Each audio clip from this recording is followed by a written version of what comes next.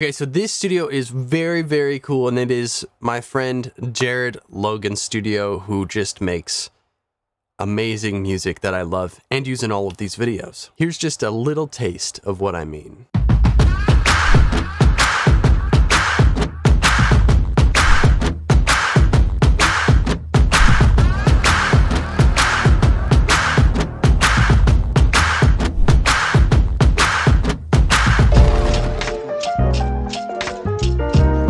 Before we get into Jared's studio, I want to thank Sweetwater for sponsoring this video. Sweetwater obviously being the perfect place to get the gear you want for your studio, if you're a songwriter, musician, artist, whatever. In these videos that go up every Monday, by the way, if you're not subscribed, please hit the subscribe button, notifications on, you get notified every time they go up. And you see something in the video that you want to check out. Like for instance, Jared and a lot of other guys at JTL Studios are using these Loudon audio mics. And I've heard a lot about them, and just so happens these mics are 20% off this month on Sweetwater. I'll link them down below. I'm actually going to be checking out the LS208 and the LS308s because I've just heard such great things about them. I had to check them out for myself. Again, you can get them 20% off this month. I'm going to be checking them out throughout the month, trying them on a bunch of different things. So you can, again, subscribe if you want to see how that turns out. I'll try it out probably on guitar and drums and stuff like that. So keep an eye out for those videos to come out later this month. You can check out the links to these mics and all the other gear I use and some other stuff that I like of Jared's down in the description. So I met Jared because he is sort of the brainchild behind a bunch of different artists that I use their music in all of my videos because they're just perfect for everything I do. That intro song was Taz Conley, this track produced by Jared. The song that's playing right now is Red Licorice, produced by Jared. Another amazing project that I'm a huge fan of is Utah, that Jared is one of the main people, in addition to Zane Callister, who we did his studio last week, linked right here. Really inspiring dude, very talented. I'll put all of Jared's links down below so you guys can go check out his video. Also, if you're signed up for the membership at ANDREWMASTERSmusic.com, you can see the behind the scenes member exclusive videos where Zane and Jared show me how they actually record in their studios and give me a behind the scenes look. So make sure you become a member. I'll put that in the description as well to see the members only content, which also goes up every Monday at ANDREWMASTERSmusic.com. All right, that's enough of that. Let's go check out Jared's amazing studio. Dude, thank you so much for having me out here. I know this is your place, and I'd love if you could give me some background on it. Yeah, this is JTO. We've been here for 9 years. We started off with me and a couple guys in my basement studio. I used to live just down the street. We actually got the keys to this building a year before we moved in here. We tried to put a deal together to do the building, and it just kind of fell apart. Okay. In the meantime, just kept building what we were building. And then a year later, I get a phone call, and this guy's like, hey man, do you guys still want to get in that building? So since then, another guy bought the building, and he was like, man, I think it'd be cool if there was a studio in here. And so we connected, and this was like this dingy, nasty old kind of office space. The back where the live room is was a garage, just like a filthy garage. Wow. So we just flipped it all around and turned it into a studio. And 2 years ago, we added on next door. So we have 3 more studios over there now. So like Zane's room that you were in, and then upstairs, Matt Bowden and Logan are over there. So with the original building, and then you added on to the building, how many studios are in this building now total? 7. 7 studios. So there's 7 control rooms, and then like Judah's room has an ISO booth. Zane has his own ISO, and then upstairs the guys share an ISO. And then in here we have the big live room, and then Judah's connected, Callan's connected, I'm connected, and Adam's connected to that. I love the community aspect of it. Yeah. Of like you're all here doing your own thing, rubbing shoulders, For sure. collaborating, Yeah, for getting sure. feedback. So part of that is like, I know you've worked in different spots before, but like the old model is, I'm gonna build a room, I'm gonna put a bunch of gear in it and hope that people rent it out. Yeah. And I was like, man, I wanna go get a building, and I wanna get a room that's good for tracking drums, and get a grand piano, like get a couple of those things that like might be hard to have at your house, but like, let's make it about the people, because at the end of the day, people make records. So this space was like, okay, let's get a bunch of rooms, and then instead of like there just being a bunch of rooms that people can rent out, like let's get a person that works out of that room, and then that room is like that's Judah's room. Like he does all kinds of stuff out of that space. And so we all have our own businesses. We all have our own LLCs, S Corps, whatever. Everybody works out of here. And then, I don't know, it's like entrenched in music. Like if I do this, if I start this, then I should take a percentage of everybody's stuff, and I own a piece, and that's just how it is. And you work your way to this and that and whatever. And it was like, what if we just like build out space and then everybody can have at least their own space. Yeah. Now everybody owns themselves. Yep. And then everybody's gonna want to collaborate because somebody's not dipping in everything and all that. You know, people hold on to that little bit that's left. And that's exactly what's happened. So like me and Zane do Utah, we're here.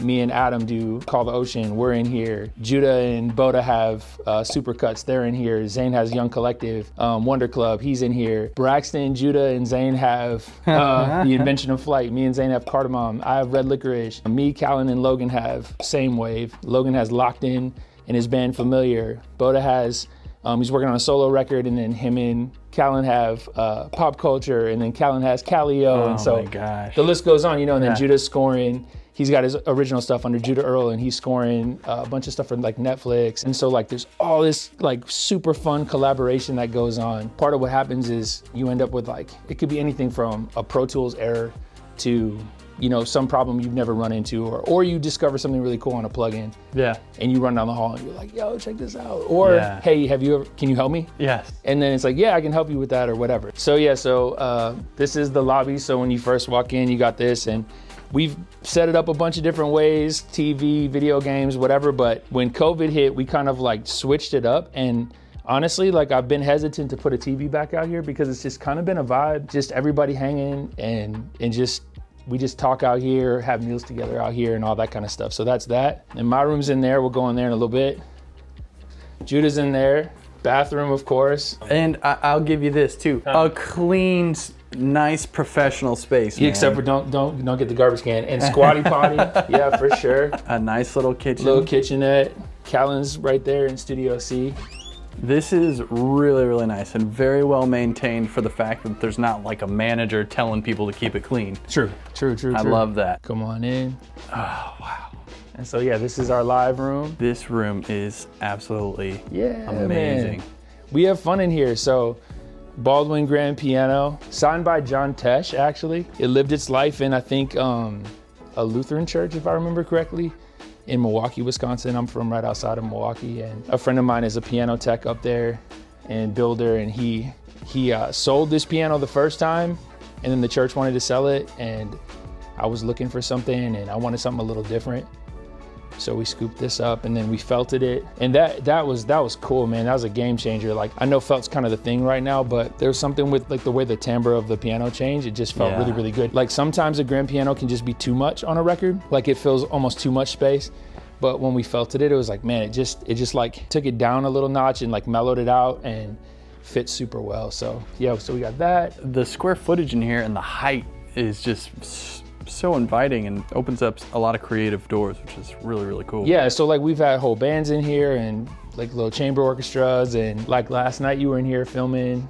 We had a choir doing a national anthem. Yeah, I got that. Yeah, which is super cool for a new country in Africa, which is really cool. And I'm a drummer, so dude, this whole thing, it's almost like a separate drum room. Yeah, right. And that was cool. So JHS Pedals is next door. Josh is my homie, and he had a studio space for a while. He's like, I'm getting a drumbrella, you want a drumbrella? And I was like, yeah, I want a drumbrella. And he was like, all right, I'll have the dude build you one too. So he like framed it out, and then we just like finished it out. And actually what was crazy was when he built it, I had no idea what the measurements were gonna be. We couldn't even fit it through the door. So we had to like chop it in half and get it through the door and then put it back together, so. And that comes up here on this pulley system. Yeah, it's on that winch, yeah. And then you got the little remote here. Yep. That's so crazy. Yeah, and that's cool because the room's a little live right now, and so it's cool because you can tighten the kit up. And we've done some like full live bands in here and stuff, and it's cool. Drop it like really, really low. Oh yeah. Put some gobos around it and kind of make a little bitty room inside of a big room. So I just got this a couple months ago. I hadn't bought a kit in a while, and I found like, I would buy like samples and sounds and synths and all that stuff. Then I would go to play drums and I'd be like, man, it's the same old, you know, you kind of get tired of the same old sounds. And so I'm like, you know, I'm gonna get a new kit. My friend owns a couple music stores back in Wisconsin, and I saw this thing pop up. It's like 64, 65, I think. Oh, nice. Keystone badge, with that piano black, like that paint, it's chipped up just right. So yeah, I had to scoop it up. What's cool is a lot of the music I've heard from you sounds to me like loops and samples and VSTs and stuff like that, but you come from a musician background and you integrate both live instruments with the world of samples and VSTs and just mesh them all together in your own particular way. Which yeah. So like Utah, like I played on Lights Out, that's real drums. And I played on, I think When People Come Together. Part of that is mostly just that like, I like the way the program drums fit better. Yeah. But I kind of program thinking like a drummer. Yeah. So anyways, yeah, it's fun. And Red Licorice, like that's all program drums right now because there's this like fine line of where the genre crosses over a little bit. And so I like kind of staying true to the hip hop vibes, you know, and sampling stuff. Or play like on my iPhone and sample it off my iPhone because it kind of sounds trashy and cool. And is this a collaboration of everyone's drums? All of them are mine except for the Tama kit. That's my friend Dave Brown's. So this is like a early 70s Ludwig, so it's got the pointy and the round on the badge, and that's got three ply shells with reinforcement hoops. Pretty much the same type of shells as this. And then this Beach Custom kit I've had I got that as a graduation present, high school graduation present. So I've had that for a long time, and I've toured all over the country with that Joker, and then the snare too. And then this one is cool, like this is like a 50, it's either 56 or 57 Slingerland. So I walked into a music store and I like never, at least at that time, I'd like never done this before, but I walked in, I saw the snare, I was like, that looks cool. Put it on a stand, hit it once, and I was like, I'll take it. And then my friend told me, he was like, that worked at the store, he was like, dude, he was like, you know what's crazy? And this was in Milwaukee, and he was like, that came from this retired session player. He just retired, sold us a handful of his stuff, and he was like, so that thing's like lived in a studio, and now it's gonna go back to living in the studio, which I thought was super cool. One thing I guess I haven't seen or asked about yet is microphones. Oh, where do you guys keep mics and Okay, yeah, there's a bunch of mics. Is it like a community, or you guys kind of just borrow stuff and keep it in your I own have rooms? like a lot of mics, so everybody uses a bunch of my stuff, and then everybody else has some of their own as well. Oh, great. This is, So I we've love got- this like road case thing. So, okay, yeah, so when your friend is Josh and he has JHS pedals, sometimes you inherit really cool stuff. Look at the top Like of this. So this was dude. made for This is so nice. for NAMM, and then they didn't need it anymore. So they were doing 500 series modules for a while, and I have a couple in there, and here I have a couple right here too. And this was like their display cases at NAMM. Cascade C77s, pair of those. Nice. Those are great. Those are ribbons. Oh, nice. Yeah, ribbons. Yeah, like the, what is it, the RCA? Oh, 77s. 77s, yeah. That's yeah. right. And then some fat heads. Oh, yeah. We have 3 of those. Cascade. I gotta get some Cascades. Cascades are great, man. And they were like, the first pair of fat heads I got, unfortunately, got stolen years ago, but like, they used to be $300 shipped for a stereo pair. M-Audio Sputnik, sleeper mic for sure. Those are cool. Yeah, 2 mic. Don't even think I've seen an power M-Audio supplies mic. in here somewhere. But yeah, these are cool. Like, I don't remember who it was, but they hired some big mic, like some mic builder guy to like build it. And so people just don't know because it's a M-Audio, like never been known for Microphones at all. Yeah, for microphones, like at all, exactly. And then 80K custom one, Model TC, but it's the U67. So that's cool. What are you grabbing when you go to record drums for yourself? When I'm doing drums, my favorite, I don't own my own right now, but I love the AEA N8s on toms. N8 on toms? Yeah. Whoa, yeah. my On toms. guy. Yeah, that's my favorite, dude. That's great. And so right now we usually use the C77s instead. The N8s, that's the same ribbons from the R88. Putting those on the toms is amazing. Yeah, and mic it like kind of on the side, so you're back a little bit. Yeah.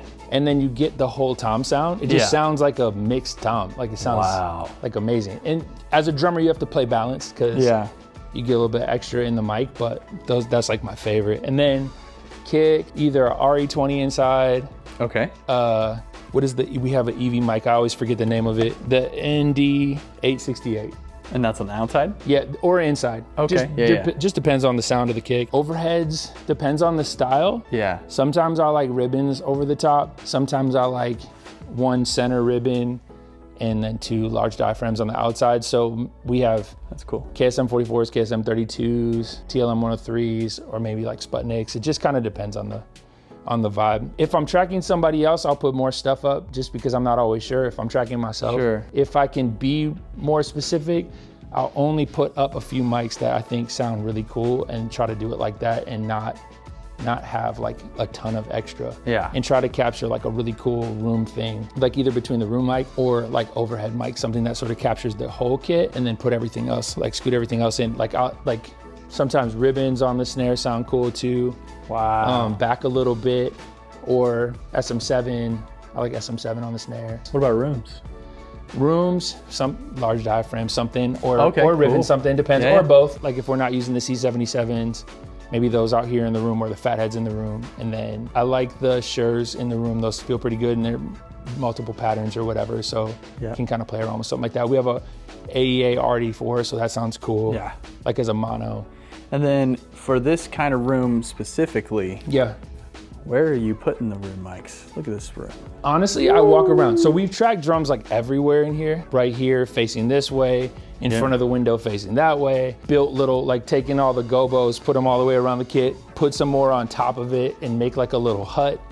We've cut them over there. So it just depends. Usually, if I'm gonna be the one playing, I'll have somebody else play and I'll just kind of walk around the room and see where I'm feeling, where I feel like it feels really good. So sometimes really high, sometimes more low shots. I like grabbing those gobo walls, putting them out, kind of blocking that area off a little bit more. And then sometimes I'll put a pair right behind.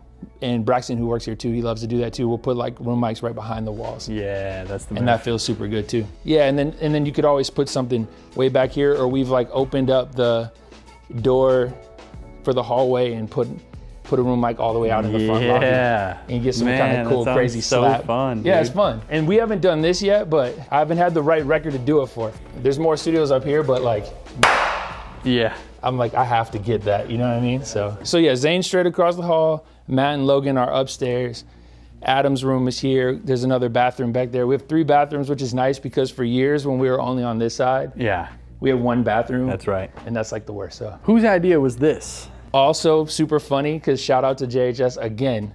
They had this in their old studio and we're like, we're gonna throw this away. And I was like, I'll totally use that. So that works pretty good. And then Braxton, who works here, this is his little like tech station, and there's a pedal company, Brown, that's right here. They make the Protein and the T4 right now. So then you have these 2 more pianos over here. Yeah, we have 2 more. So, I mean, you know how this goes when you have a building, like you inherit things. So my friend Khalid, who now works at Sweetwater, he worked out of here for a while and this was his. And when he moved out, he was like, man, if you want to keep it, you can keep it. And it's super cool, sounding upright. I have no idea what brand it is because it's always been missing all those parts. I've never owned those. So that's a fun one. And this is a Kawai. And this is actually the landlord of the building.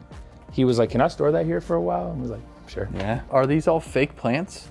Yeah, for sure, because there's no light back here. I was gonna say, how are you guys maintaining all this? Yeah, fake plants. One of my daughters came in and she was like, Dad, you need some plants back there. I was like, you're right, you're right. So the other night I came in and the room just sort of magnetically drew me to the drums, and I started playing, and before I knew it, Judah was playing bass. He was on the bass, yeah. And he came in, jumped on piano. Played piano, that's right. Yeah. And we were jamming for like an hour and a half, 2 hours. Like it was nonstop, which is really cool to just be able to walk into a room and then suddenly you guys are making something on accident. Whose bass rig is this? That's Judah's. Yeah, that's Judah's. And it kind of like goes off and on between being set up like that and not. And even the piano, like we used to have the piano over here in the middle, but then we found like you wouldn't have as many of those jam sessions, or if you did, it just didn't feel as comfortable. Right. So having stuff sitting around, usually there's an amp sitting right over here too, a guitar amp that's plugged in, so that way if a spontaneous jam session happens, then it happens. Just a collection of fun stuff, man.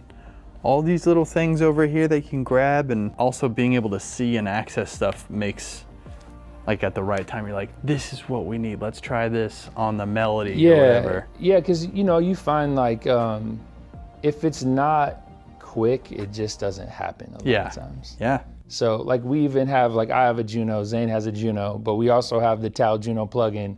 Yep. And you'd be surprised how many times that'll get pulled up because it's really, really fast. Yep. Even though our stuff's like all wired up and everything. And then you're like, wait, we should probably go back and like do that through the real Juno. And sometimes you do and sometimes you don't. Or you're like, but it's already done. Yeah, sometimes the plugin is a vibe and you just roll with it, you know? So you got this Lowry. Yup. This is fun. Is this one of those This somebody gave it little, to you? Yeah, I inherited this too. Yeah, super fun. And we were just in here messing the other day, and a bunch of the guys were jamming on it and coming up with like super cool stuff. So. And then what a collection of guitar amps. Yep, and I can't tell you that much about them because I'm not a guitar dork, but shout out to the guitar dorks. I just know that they sound good. I love this. This is Braxton's Silvertone and his Bassman. And most of the amps that get used on a regular basis are in everybody's room. Like Zane's got his Benson, and Adam's got custom Browns, and I've got, I don't even know what I have. Yeah, yours is on the ISO. Yeah. We'll talk about that when we get in there. Yeah, yeah. B&H.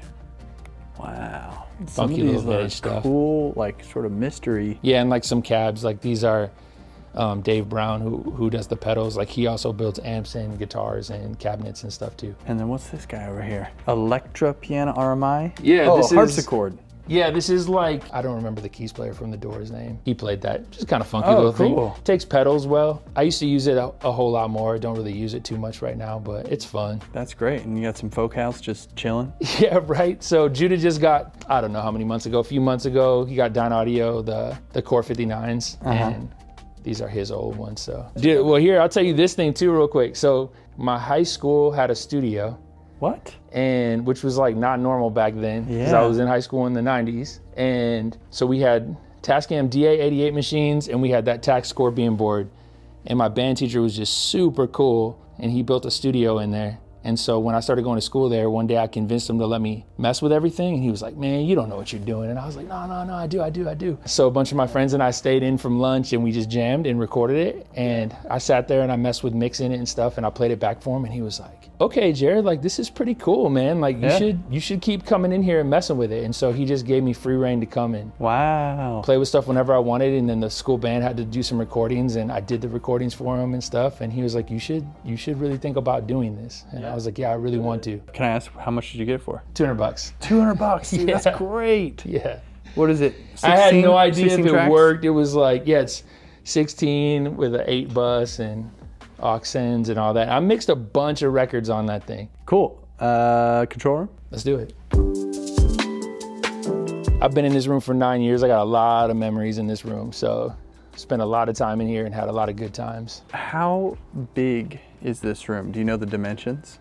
I think it's like 250, 260, something like that. Yeah, that's something like that. That's a nice, because you have these whisper walls on the back with the diffusion. How far does that go back? That goes back, I think it goes back 4 inches. We did like a while ago. I'm pretty sure it's only 4 inches thick. Okay. Of the whisper wall. So like 2 panels in there? Mm-hmm. 2 2-inch panels. And then up here, this is 2 2-inch panels as well, but there's a little bit more of a gap on the corners behind the front to the back, and then on the corners, because the corners can wing out. And like my cable access to the live room is back there. Oh, perfect. Yeah. Got an iMac, it's way too old. How long have you been using it? I think 3 years now, but I bought it used, and it was like an emergency buy. I was like cutting a record. Oh. And my computer just is like, I'm done. And so I like had to go get something, and Zane has a friend that resells Macs, and so I was able to scoop that up, and I was like, I'm gonna use this for like 6 months or like a year. That's it, it's a Band-Aid. And then I was like, wow, this computer's pretty nice, and so I just rolled with it. Last year I was about to get a new computer, found out about the M1s, and I was like, oh, I'll just wait and get an M1. Little did I realize I'd be like a year later before. Yeah, it's taking them a minute. Yeah, everything would be compatible, and so this thing's just sort of like limping along. Just struggle. It's on the struggle bus, but it is what it is, man. So it's cool. Yeah, it's been good to me. I'm using Pro Tools, which is probably like half my problem, to be honest, because Pro Tools isn't the most kind to CPU and RAM and all that fun stuff. But and then these are your interfaces here, the X16s. Man, I really dig those. Like they nailed it. Like they just sound really good. And I got turned on to UA plugins, man, back in 2003. Like when they first came out, they had the PCIe card, like single core PCIe card. And I was like, man, those sound really good. And so went away from them for a long time, and then ended up with one of the satellites, and was like, oh man, these are awesome. Yeah. And so then I ended up with 3 satellites. I was on a Symphony with like a modded Alesis AI3, Blackline modded Alesis AI3 for some extra ins and outs and stuff, and scooped up one of those and was like, okay, this is awesome. Yeah. Yeah. And so then I went and got another one, and then it's got all the same amount of cores in that as I had in all my satellites. I found that to be enough, especially like with mixing, because some of those plugins are pretty hefty. Yeah. NS10s and a Bryston 3B Oof. down in a rack down there. Great pair. And then these, I've been using these for, it's been about 1.5 years now. So these are Dutch and Dutch 8Cs. And I've been on the speaker hunt for a while. I had JBL 6328s and Focal, the same Focals that Judah has out there. I had Dyne Audio LYD 48s. I really liked those, but I kept feeling limited in volume. And I was on the speaker hunt. My friend Brian Calhoun, who masters all my records, we've had tons of conversations, and he designs a bunch of studios with a company. And finally he hit me up one day. He goes, Jared, I found your speakers. And I was like, you did? And he was like, yeah. And I was like, okay. And he told me about them, and then he told me how much they cost. And I was like, oh man. He was like, honestly, man, buy once, cry once. Yeah. And I was like, oh dude. And then he was like, well, what if they'll send you a demo pair? Like, would you give them a shot? And I was like, yeah, but I'm like, I already know what that means. Like, if I like them, it's over. You know what I mean? Yeah. And he was like, come on, just give it a shot. So I was like, okay. He had listened to me talk about speakers forever, had never once been that direct. So I was like, okay, he clearly is onto something. And these are awesome, man. They have the tweeter. This is the mid-range woofer that's 8-inch. And then they have these little like vents on the side. Oh, it's like slightly different than like a normal port. And then on the back, there's 2 8-inch subwoofers on the back. Whoa. Hopefully I say this right, but they're cardioid. So it's kind of like live sound. So it like cancels out bad stuff. So like they're made to be studio, or they can be used for like a hi-fi system, like in a room that's not treated. Oh, okay. And then they have DSP stuff built in. So I've been using them almost totally flat, because I just love how they sound. They keep updating the software, so they now have like almost like a Sonar Works that you can run on them, and then you can go and flatten them out in your room or whatever. I got them, I hooked them up, and we went and played. What did we play? It was the Dark Knight. Oh. That one thing that's like, woo, woo, woo, woo, woo, woo. You know what I'm talking about? Yeah, like, yeah. We played that, and everybody lost their mind. You need speakers that you trust and that you can hear what you need to hear on, and like all that stuff. Once you get speakers that you super dig, you kind of forget about them. To me, they have like the clarity that ATC is really known for, but then they have all this bottom that normally you would have to throw a sub in the room. Yeah. And I just get really hesitant to just like throw a sub in a room. It just doesn't always translate. It's just tricky, and this has been awesome. So I super, super dig those. And then this is the platform from output. Yeah, the output desk, man. It's just a great desk. Like, used to have this puppy. This was my first studio nailed desk. It, man. Like, they came out with this, and I'm like, the design is cool. It's got the mid-century modern vibe. And then I love all the like cable stuff. Like, I'm using all of them, I think, except for this one here and the cable tray in the back. You can kind of clean your stuff up. I have too many cables, so it's like, it's never perfect, but it's never helpful. Perfect for anyone. Yeah. I'm tall, so the like risers that they came with, I just like bumped the keyboard tray back a little bit, like one thing back, and then put it on the risers, and that was a game changer for me. Awesome. Okay, and then I gotta ask you about this Equinox. Yeah, so it's summing. Yeah, it's got 30 channels of summing. So if you're on this, you're on your DAW 1 and 2, your like default. That's your summing, and this is set up to be my return. So like all the way back into Pro Tools and listening to that. And then you got your mic pre's. And then the mix, the summing runs through the mic pre's. So you can like bump the gain up on those if you want a little bit of extra color. Nickel transformers, iron transformers, and steel transformers. That is too big of a switch to make in the middle of like mixing a record, but I was so excited. Yeah. So I like made a switch when I was like in the middle of mixing this record. And then you had to remix all the first stuff? It just, they all do their own thing, you know what I'm saying? So everything was changing. And then thank God Brian is like extremely gracious, and I send him every mix. I'd be like, here's a nickel mix, an iron mix, a steel mix. Like I would send him like every transformer. But it was fun because he was like, dude, I'm down, let's dive. And so we just dove in and like found kind of what the sauce was. It just sounds amazing. And I love the iron. That's my jam. It like never switches. That's amazing. So monitor control, summing, and mic pre's. And mic pre's. Yeah, because you can access the mic pre's if you want. Like they're in the patch bay, so you could just track through the mic pre's if you want as well. Well, you have a ton of other stuff. One of the things under here that I saw is the Prophet. Is that set up both MIDI and analog? Yeah, so that's the Prophet. I use it as my MIDI controller, and then it's all wired up. So I have the Motu MIDI brain there. All the synths hit that. And then there's a little Behringer rack mixer over there, and they all hit that. And so that's fun because then you take the stereo output of that and you can patch it in. Like we have the radials, the EXTCs. So that's right. Patched up to the pedals, so you can run the synths through there, or have that 500 series Dimension D chorus. That pretty much always lives on the back of the synths. Cool. Because it sounds cool. Like the Juno has an amazing chorus and the Prophet has a great chorus and all that too, but there's something kind of about that, so I'll toss that even on the back of the Juno chorus and all that too. So and I had like a beat pad for years, like I had an old MPC, and then I had the MPD, like the pads with the fat pads and the corks and all the sensitivity stuff and all that, and it was great. And there's like this little tiny Yamaha like CS, and that one feels really, really good too. And so for years I used that as my beat keyboard. When you're tracking and you're using mic pre's, is there like a system for going out there versus in here, or like do you have two that you're like, I'm gonna use these two most of the time and then maybe I'll reach for some others? For pre's, yeah, I mean, like my favorite pre's of everything on here is the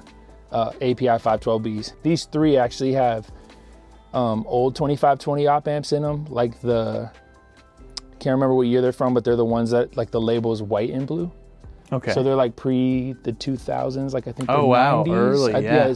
I think they all three have dates on them. I think they're 90s. I like the way those op amps sound better. I'm not a fan of the black ones with the silver and black sticker on them. So the other ones, these two currently have Louder Than Liftoff Rogue 6s in them. But then I also have Rogue 5s, so we can swap them out and put those in. The Rogue 5s are a little bit more modern sounding, and the Rogue 6s are a little bit more vintagey, like they just kind of saturate a little bit more mid forward. And I'll try stuff through other things too, like whatever sounds the best. Because you've got these beautiful 610, you've got the, what is it, 6176? Yeah, 6176, so 610 with the 1176, 610 with the opto on the other side. This is the Ampex 360, I don't know, somebody can correct me, or 350, something like that, tube preamp with like the most insane amount of gain. It is what it is. It's just got like a ton of color and what character. So like it either works or it just doesn't work, but it's super fun when it does work. It sounds really cool. And then Golden Age pre 73s. So just Neve preamp copies. This is one unit and it's like 2 units in 1 unit? These are all separate units. And then they just make a rack where they can all sit there together. So, and then 2 Vintex. Did you get those earlier? I got those in, I think 2010. I worked out a deal to where I got to be a dealer, and I had like 5 friends that all wanted them. Oh, nice. And so it worked out. And then if you bought like a certain amount, you got one free. And then yeah, Audioscape, mid-range pull tags. Those are fun. Right now, those have been living on my vocal bus for mixing. And then we'll track, like throw a snare through it or throw something through it for tracking, or room mics sound cool. LA2A, this is actually an early Audioscape. So before they had their own meters and logo. That is so rad. And all that, yeah, which I love. I kind of wish they both had the same thing just so they match, but it's all good. They sound great. And I love that they took the high filter and put it on the front. Yeah. Because it's kind of a game changer for being able to tweak that in real time on an LA2A. And then what's this Fairchild thing? That's the Stam Child. That's the take forever to get to you child. That's right. Yeah, for sure.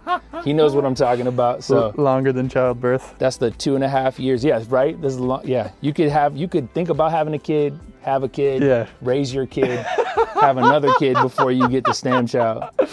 Man, but it's like, good though, right? It sounds amazing. It really does. I hope you leave all that in the video too. You resent it a little bit though. I had the mastering pots put in it too, so it's fully recallable. Everything except for the output.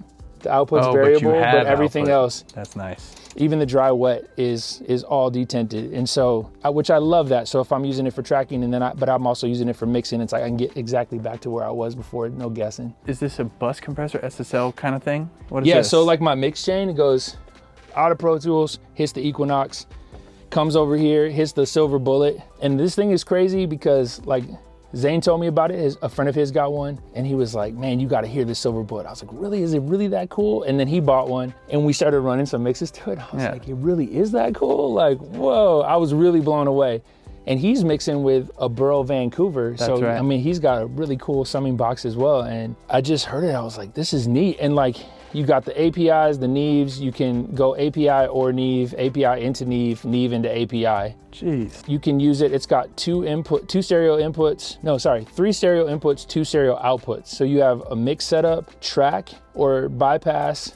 So that'll bypass the mix, but you could run like a keyboard straight into it or something like that. Oh, cool. And then you've got mic pre's.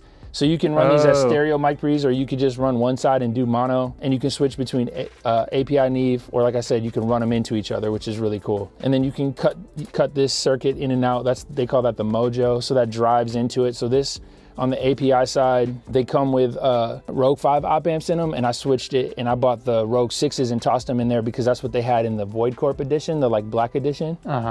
And so I swapped them out and put that in, and I loved it because it was just a little bit more gritty. Yeah. And I love that stuff. And then it's got a filter on it, and then a Baxendal EQ, and then this vintage button just kind of rolls a little bit of extra top off. And then you have the same UA clock, right? That's what that is, the 2192. Yeah, and so this I was running, so I was going Equinox Silver Bullet, hit the bus compressor, toss this on the end. This is the overstayer saturation. I remember watching Pensado like, I don't know, 5-6 years ago, something like that. And he had a prototype of that. Yep. And he was like, this is the closest I've ever got to that console, that center section drive. Yeah. And I was like, well, I want that.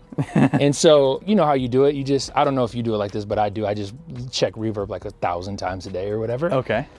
And one popped up for a really good deal. And if you check 1,000,000 times a day, you know when it's a good deal. And so I scooped it up and I threw it on the mix and like played with it for like, I don't know, for a few hours and like found this setting. I'm just kind of a nerd. Yeah, I'm kind of a nerd about that. It's like, just leave it alone. Sounds awesome. That's awesome. And this is just a SSL copy. Who's it by? Revive Audio. Oh, I love it. I've had that for a long time. And it's got thrust medium and thrust low, like the 2500, like the API 2500. Oh, cool. And then it's got a sidechain built in. So you can either hook a sidechain up, an external one, if you click all the way over here, or it's got a built-in one. That's wild. Which is nice. So depending on what I'm doing, a lot of times it just sits on off. I just dig the vibe of it. And it's got the turbo mode thing, which is like a mod I think they did later on the SSL ones that everybody says sound better. I don't know. I like the way that it sounds better, so I always leave it in. I think the Audioscape guy told me he builds all his with that on all the time. Oh, okay. Nice. So there's that, and then this little Behringer Edison, which is a stereo widening rack unit. And I found out about that from my friend Khalid that I was talking about earlier that works at Sweetwater. Probably gonna get this wrong, but he was hanging with, I think the dude that makes Daft Punk. It was either him or another mix guy, but he was like, you wanna know a secret weapon? He was like, this like $80 Behringer rack thing. Yeah. Stereo widener. He's like, I use it on like every mix. Wow. And they don't make it anymore. And so he was like, and so he found one.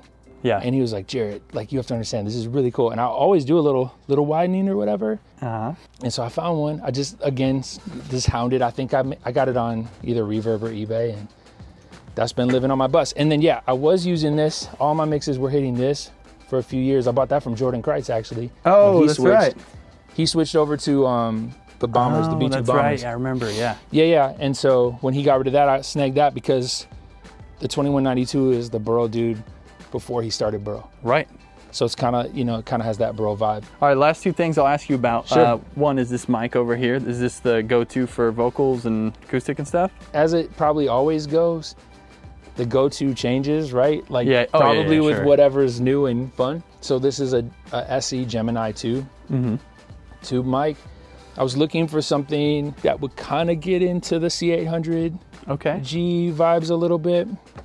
And this just has this like really beautiful top. I found that I could just run it through something. I didn't need to add any top. So like the last record that I cut and used that mic, as far as on the actual channel, like I never added any top. It was there. It was just there and just felt really good and really natural. That's awesome. So I'm super big fan. Yeah, it sounds really cool. And SE stuff's it's just not that pricey. Tell me about the amp setup, because you told me this is a secret So situation here. I've just been trying to find something, like I like tracking through an amp. There's just something about that. I grew up playing in bands, and direct guitar is cool, and sometimes that's the vibe. But I like tracking through an amp, and it's just not always convenient to have a guitar amp just blaring either in here or in the live room or whatever, because multiple people use it. And I do have a Mojo Tone ISO box out there that's hooked up to this room as well, so we can switch what the amp is hooked up into and it can go out there. But this thing, found this guy on Reverb, and unfortunately he's not making it anymore. We're hoping that he comes back. It's called a micro room. It's got an 8-inch speaker in it and then an attenuator. And so basically his whole thing was all these people take like a really good speaker that's made to be like, you know, in a regular box or regular cabinet. Yeah. And they take that and they put it in an ISO box and they wonder why it sounds bad. Yeah. And he was like, I went through and found a speaker that sounds good in an ISO box. Okay. So he was like, you probably wouldn't like that speaker if it wasn't took it out of the ISO box. You'd be like, ooh, I don't like this. And so he did that. And then there's something with the way he did this like attenuation thing. So the amp thinks it's playing louder. Yeah. And it's not a normal attenuator, I guess. Like Dave looked into this. Yeah. It's like, it's more than that. So there's some kind of series thing that he's doing. So like I can have the Jackson, that's an 18-watt tube amp. Okay. You crank it all the way up and it's like really, you can hear it, but it's like really quiet. Yeah, that's incredible. Which is insane. And then what's cool, so I have a Sontronics Halo dynamic mic in there, and it's just plugged straight into the Hosa patch bay that's hooked up right there. And so like we can just track real guitar. So like on all the Utah stuff, like especially anything that's been over the last year. Yeah, probably last year, that's all been that's so cool. Right there in that box, which is super cool. And then just swap out amp heads if we want, because a bunch of the guys have really cool heads. Yeah. And it can handle, I'm trying to think, Adam has 2, and I think he's done like 50-watt tube heads into it. And it sounds holy really good. cow. Yeah. Dang. Yeah, so that's a game changer, because you can sit here and we're tracking like mic'd up amp guitars. With monitors on. With monitors on, we're talking. Yep. And we're not interrupting the recording, and the recording is not interrupting us, which is like super cool. So Scully tape machine, I found it on Craigslist, like I think 7 years ago, maybe 8, for $250. What? Yeah. Oh my God. Which is kind of insane.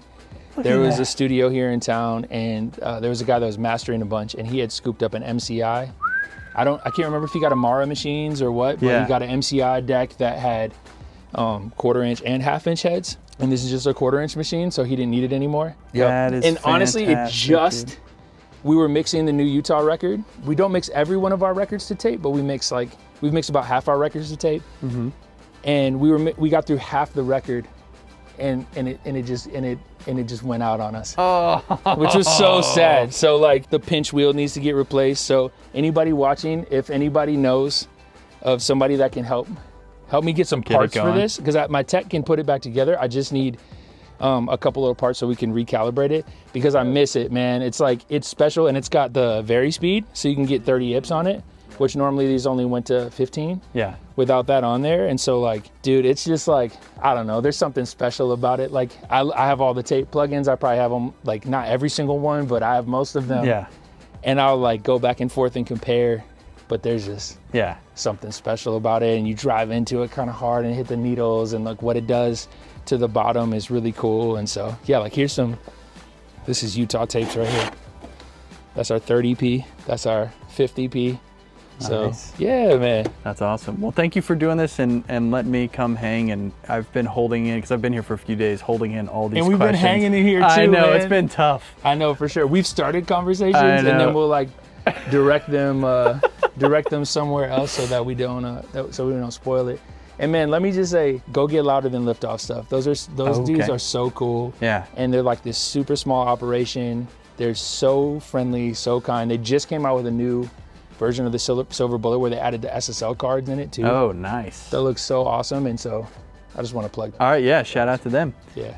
And shout out to you. I'll put your Instagram and your artist stuff and whatever else you want me to put. Utah, JTL group, that's the squad. I'll put it all down in the description so people can follow you, and I will stop recording this and we'll keep hanging. All right, cool. See you guys.